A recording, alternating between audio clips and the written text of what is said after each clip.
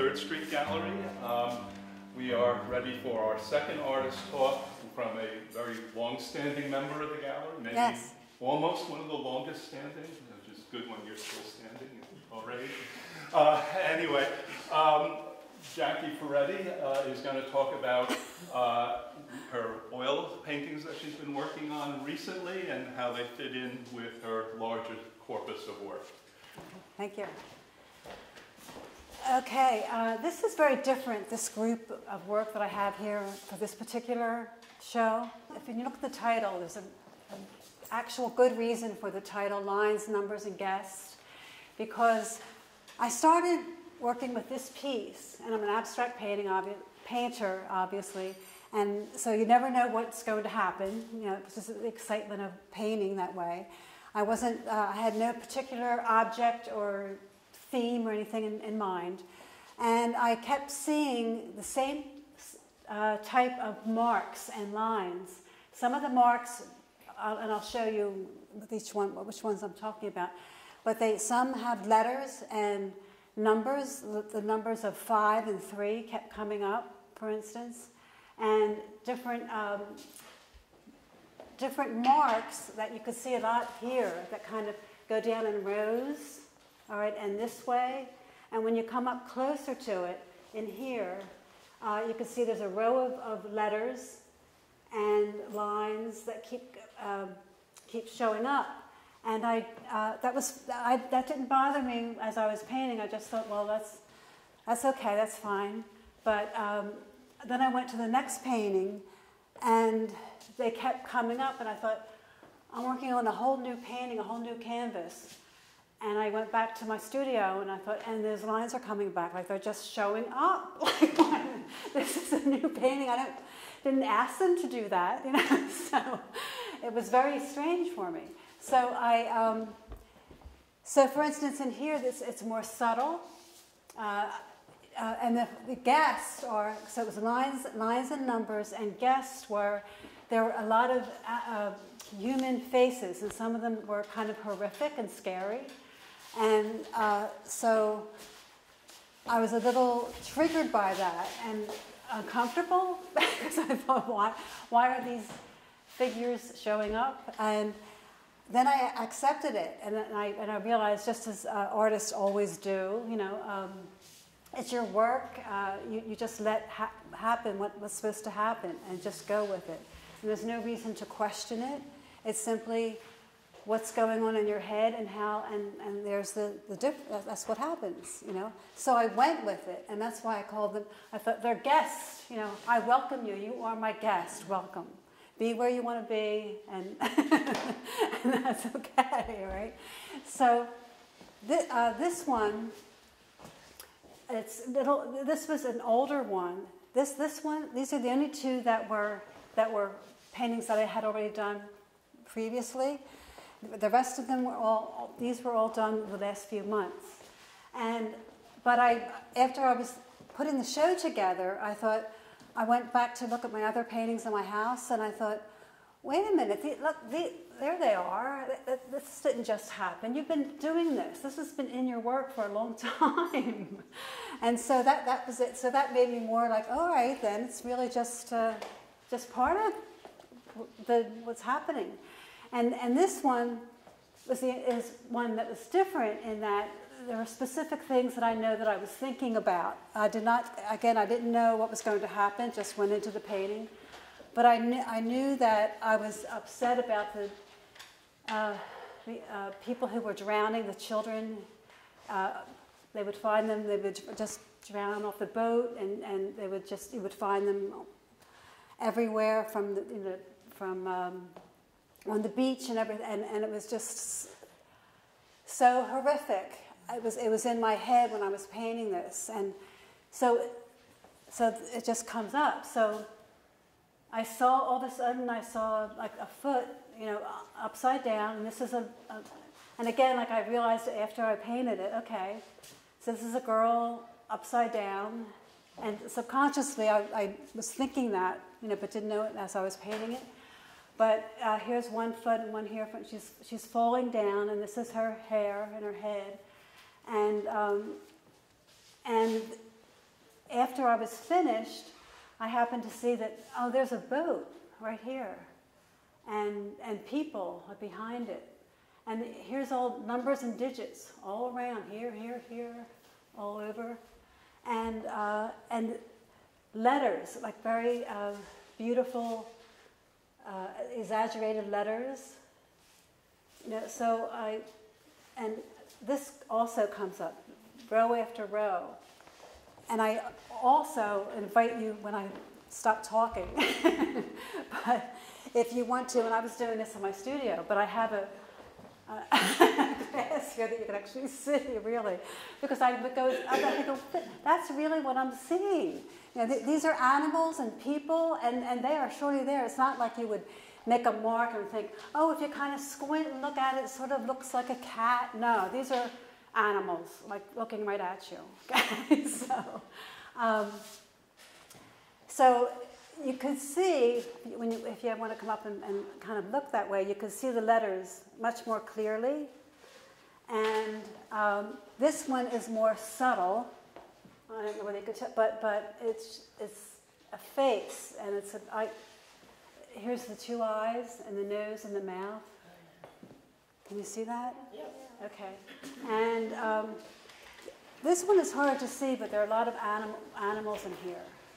And this one, if you look far away, this is there's a silhouette of a man in there, and also cats and things, you know. And let's see, this one, which I call Portal, just had the same feeling, you know, of the other paintings. It had the same kind of a look, you know. But it reminded me of a door, you know, and it also has the same marks all over it. You know, the same kind of little digits and marks going up and down. And if you look really close, there are little kind of squared off areas that look like those little silhouettes of, like you're looking at in a window or something, and there's a whole vision of somebody in their living room. You know, like there's the little stories in each little space. So, and I remember when I made that, I for some reason I really loved the figure, and my friend Mary Beth kind of laughed at it. She said, what did you say? It was a pickle or something? Yeah. She says, well, it's a pickle. I said, the shape of it. The shape of the pickle. Okay. But I really like the shape of it a lot. You know, I was really enjoying that. Now this one, if you really use this, you could really see the textures of faces and animals when you look really close all over it. But I really loved this happening because you could see the same digits coming up and down, and they just keep running all around it, you know. And but I really love texture. I love working with things and having a lot of feel to it, you know. And this one is a little bit different. So before the black painting went on, I painted red. And I loved the fact that, because I didn't want the red, I thought red was too bright and bold. so that I painted it, but it wants to be there. So it's in certain light. I mean, I thought, wow, you could see the red. It's still there. It's still there whether I want it or not. It's coming, you know, it's going to be there. And then I loved all these little different lines and everything that were like these textures. And this was the last one I did, and it's the most simple one, and I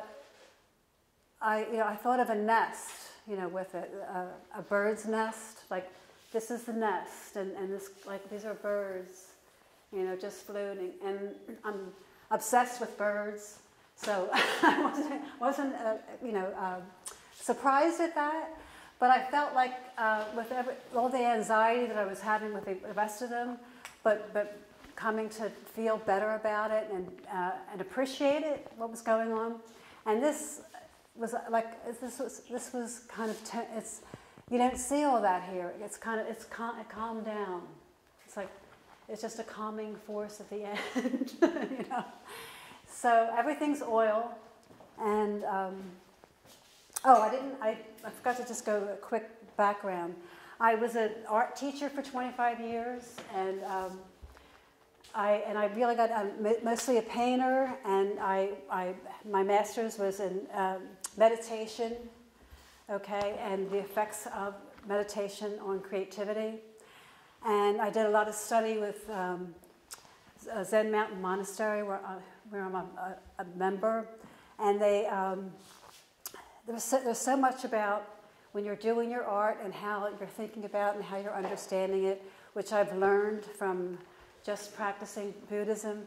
I also am a found object artist, and I like things like that you can just redo and find in the trash and so forth and make something out of it. And and I remember when I was teaching that found object art wasn't a thing then, and it is now, but big time. And I thought that's what most art teachers do. You usually have a really small budget, for your materials and everything. And I remember, taking them to the woods and everything. We'd pick up whatever we could find on the ground and everything, and just decide to make up things for it when we got into the classroom. And when we did things like that were just bring these plastic things that are all around, let's see what happens, things like that. And it was the best fun they usually had, because you always had students who were really gifted and have been doing art since they were really little and all that. Then you have the ones in the middle, and then you have ones that are just like, the guidance counselor told me to take art, I don't know. And this made everybody feel good. I mean, no matter what. Because it didn't have to be this thing that looked like an airplane. I am making it up. It's totally out of my imagination. And I think it was the best work that I enjoyed out of all the other work, teaching them pottery and painting and all this. The best, when they came up with just junk. And not only made something totally cool, totally unbelievable, but that they were proud of it. It was like, yeah, I did it. So anyway, if you would like to look up close, you have this right here for you, But if anyone has any questions, I'd be glad to answer them. I do. Jackie, so when, I presume as you paint, you're wiping? Wiping? Not as I'm painting, well, back and forth, yeah. Yeah, I do an awful, I love to scrape. And yeah. That's interesting. Yeah, especially this, I love to scrape, and almost, it's just the texture of it, and really lit it with my fingers, and scrape, and take everything apart, put paint on it, take it off, totally destroy it, and start all over again. It's like, oh yeah, I like to do that over and over again. We always talk about the history of the pieces, you're working on it. And because you're putting it down, you're taking it away, you're putting it down, you're taking it away, and I think that's what's interesting, that as you're doing that, all these things are appearing. And then, you start to see them, so you're not scraping those away, but you're scraping everything else away, but maybe you are scraping that away, and then something else comes out. Oh, that's true, that's interesting. It's interesting to look at them for that reason. Yeah. There's no tool in my studio that is safe. It could be anything, not an art tool at all, that I will use it, I will use it to push in, and to scrape, and to do any kind of mark. So this mark was just as I was finishing it. It was all the same before I did that. And I just took some kind of a knife, and I just went, and it's just, I liked it, But it's interesting that it sort of looks like wood, though. Yeah. When I was kind of anxious about this while I was making all these things, I did go to the library, the main library in Philadelphia, and there was a wonderful librarian who was helping me with it, and she gave me all these books of ancient letters, and I have been reading those, but it just, so I want to really investigate that more, because I was looking at book after book and every nationality, every type of a letter or mark or line or even numbers like that. And I was looking at them, I was like, it's just like in my painting, it's just like in my painting, it's just like in my painting. It was weird. So yeah, I tried so many times to investigate and look up people who could actually tell me about ancient letters and numbers and words, and I can't have, if you ever find that out, if you ever find out where I would go, because I've been searching. I can't find anyone who would know that. Seems to be coming through. Yes, yes, yes. But I'm accepting it. I'm accepting it totally. Yeah. Jack, last month you made a comment, because last month Mary, when she talked about her ceramics, talked about the tactile nature of ceramics and how it allowed her to break away from, compared to when she does two-dimensional art, in which she's sort of stuck in the art school training of the grid and this and that. Yeah, I remember that. So I was just wondering, when you start talking about scraping, is that a way to escape sort of a more traditional, or the tactile nature of scraping, and doing sort of a way to break with sort of more classical or mainstream training too, a kind of a freedom from it? I love texture. I love texture and to play with clay. And I love to rip it apart and feel it. I'm always feeling it, you know. I have to, I'm awful going into a store or something. I have to touch everything and feel it. I don't want anything to be, the worst thing would be, oh, it's cute, you know, or something, or it's what everyone would think it should be, you know, like, all right, I won't do it, you know. I'm afraid of that sort of thing, you know. Also, have you thought about relief sculpture? Oh, yes, yes, yes. Yes, have you done that too? In a way, yeah. My stepson gave me, he's a carpenter, and he gave me all this really cool wood, and that I played with. I did stuff on at my last show. But I love the fact that they were rough and had holes, and yes. I mean, I could see it happening here too, on these yeah, sort of building out from the surface, possibly. Yeah, yeah. You have me excited, yes. Well, thank you. Thank you so much. It was very nice to meet you.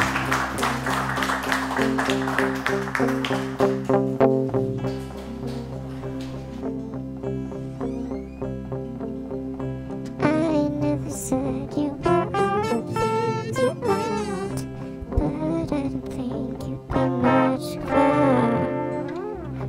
And so it's true that everything is so late.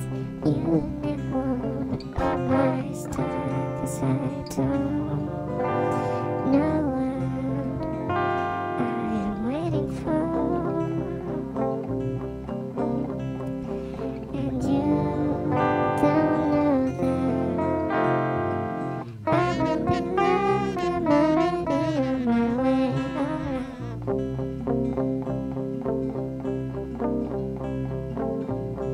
It's always late, I'm always into the party. You never want to be like that. And everything is happening. You always see the way.